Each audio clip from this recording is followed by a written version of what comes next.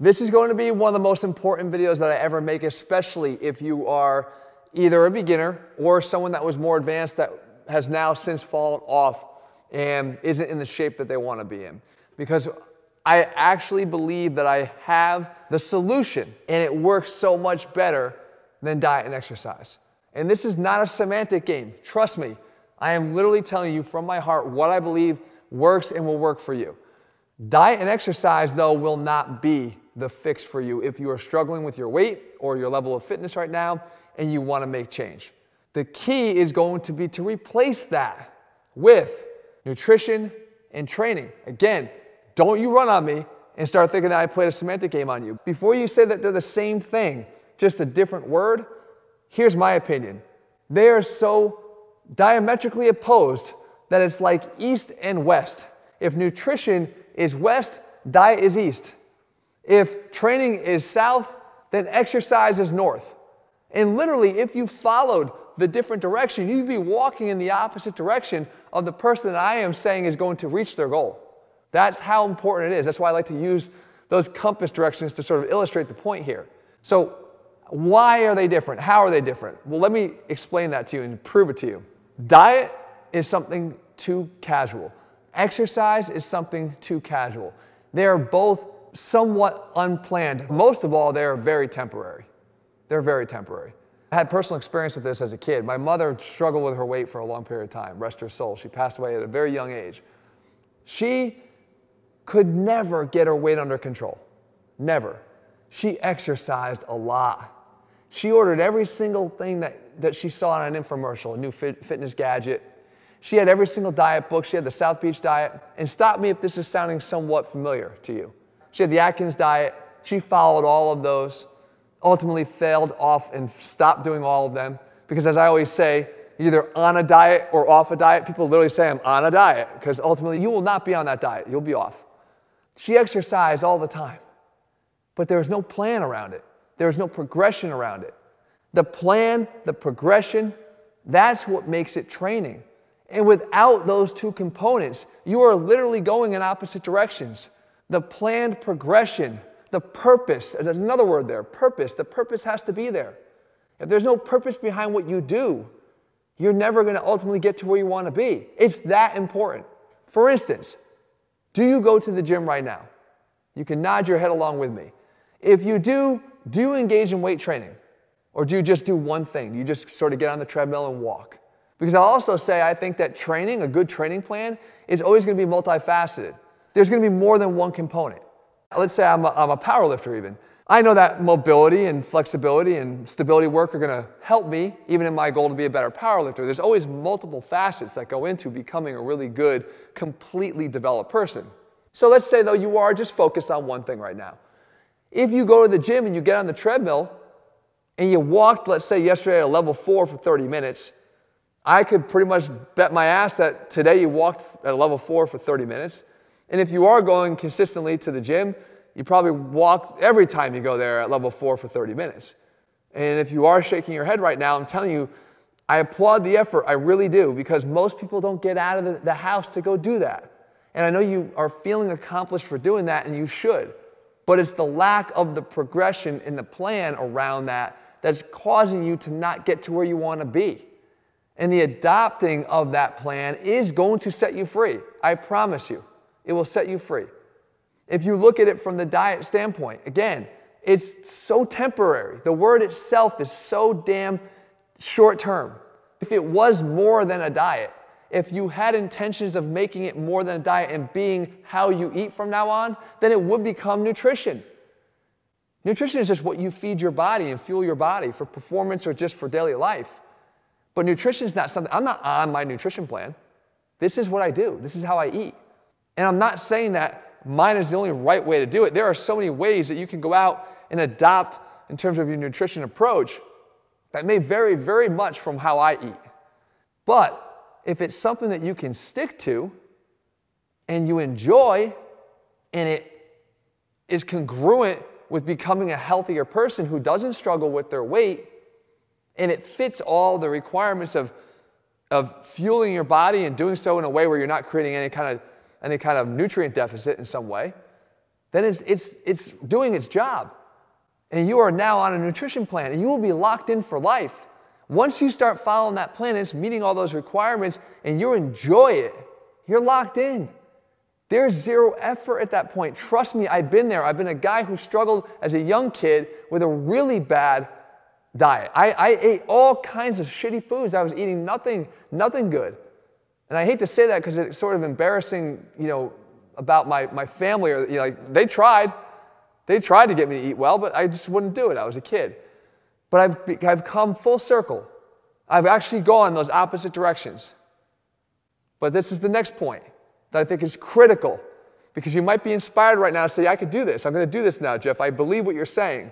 And I know how passionate you are about getting me in that right direction. But the big thing is, you have to allow the time and the mishaps along the way. Because nobody, me included, ever got from point A to point B or from east to west without getting a little bit off track along the way.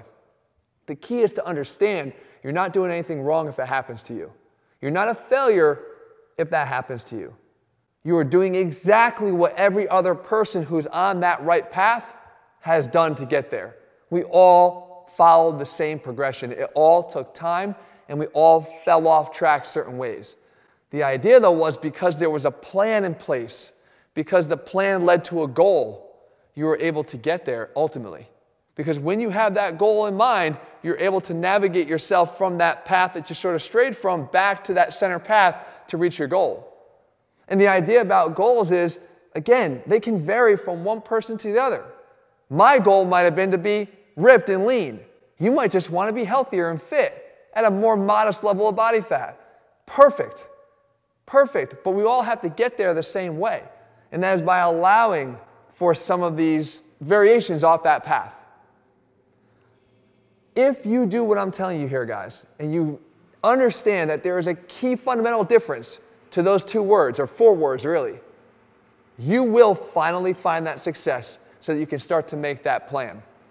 If you look at one of the types of training, calisthenics, right? You may have zero interest in training like a calisthenic athlete. You don't want to do bodyweight exercises. Fine. That doesn't have to be part of your goal set.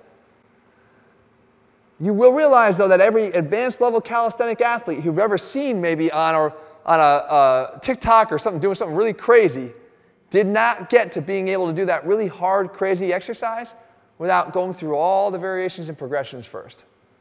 They probably failed multiple times. They might have even fallen off of a bar or two to get to that point, but they got there because they realized that this is something that they want to achieve, and that goal is in place, and the acceptance of some failure along the way is there. If you follow a plan and you set a plan, again, you will get to where you want to be without feeling like a failure if you slip up. Last point I'm going to make. If your goal was to get lean, don't say, I want to lose 50 pounds. Then go out and start calculating your caloric intake that's necessary to get you to a 50-pound weight loss. You will never succeed doing that. You've set your goal too high.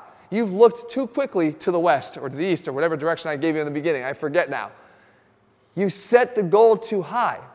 How about this? Focus on losing 5 pounds first, and then calculate your deficit off of that. It's going to be a lot more achievable, and something you actually will probably achieve. If you're trying to get to a lean level of body fat, I talked about this before. Do you realize that no 40% body fat guy or girl ever got to 8% body fat by going from 40 to 8? They went from 40 to mid-30s. And then when they got to mid-30s, they set that new goal, and they went to lower 30s. And they went from lower 30s to mid-20s, and mid-20s to lower 20s. They didn't get there from going from here to here. They didn't look at the picture of the 8% guy and say, that's what I want to be. Maybe that was the inspiration, but that's not how they got there. They got there by appreciating the small victories along the way. And the same thing with nutrition and diet. It took me a while. I made rounds of changes to what I ate, where I started making small substitutions. I got rid of the obvious stuff that I knew wasn't good. I got rid of the sweets first. Everyone knows that large amounts of dessert probably aren't conducive to getting lean. So I got rid of the obvious things first, and I made another pass, and another pass, and another pass, to ultimately I was able to fine-tune it down. But if I ever tried to jump into the shoes of the person that was doing all the things that I wanted to do, I would have failed. In other words, the guy who's already 8% body fat has a very specific way of eating. He's very consistent. He goes to the gym all the time. He's doing all the things he needs to do. If I ever, knowing what they're doing, just tried to start doing it today, I never would have made it, because it'd be too far of a diversion from the path I'm on right now. It didn't take you 3 days to develop the habits and lifestyle you have right now. It probably took you 5 years, 10 years, 20 years, 40 years. It takes a while to ingrain that lifestyle. And departing from where you are right now, anytime we have to make a change in our lives, it's always a big ask.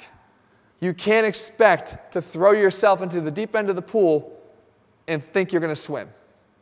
You've got to start going in little by little. Get the feet wet first, then get up to the shins, the knees, go in, make sure the water's okay, and then you start to swim.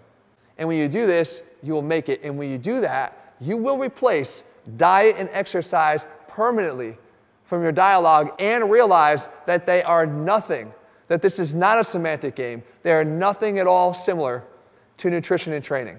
And when you get nutrition and training to become part of not only your dialogue but your lifestyle, you are set for the rest of your life. I promise you that.